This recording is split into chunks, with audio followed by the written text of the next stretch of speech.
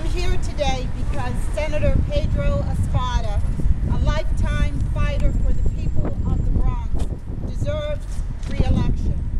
There are two ways to measure the record of a public servant. One is you talk to the people they've served. I've done that in the Soundview, East Tremont, and Kingsbridge communities.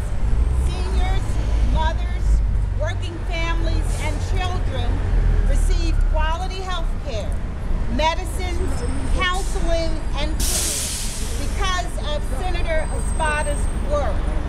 Not just once, not just twice, not just at a street fair or a rally, but year after year after year. The other measure of a public servant is whether they're vilified by the bureaucracy and the politicians. If they are, it means they've pissed off the Albany big shots because they wouldn't play the political game according to the Albany rules. That is the kind of leader Pedro Espada is.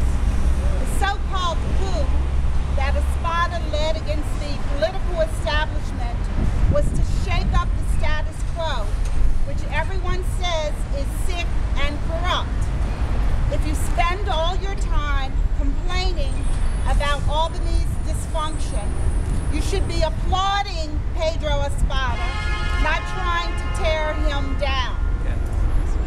Even my good friend, Reverend Al Sharpton, who endorsed the Albany boss's candidate against Pedro, agrees that Espada feeds the people. We should remind Reverend Sharpton that feeding the people, not the political status quo, is what it's all about. This is something that the black community understands.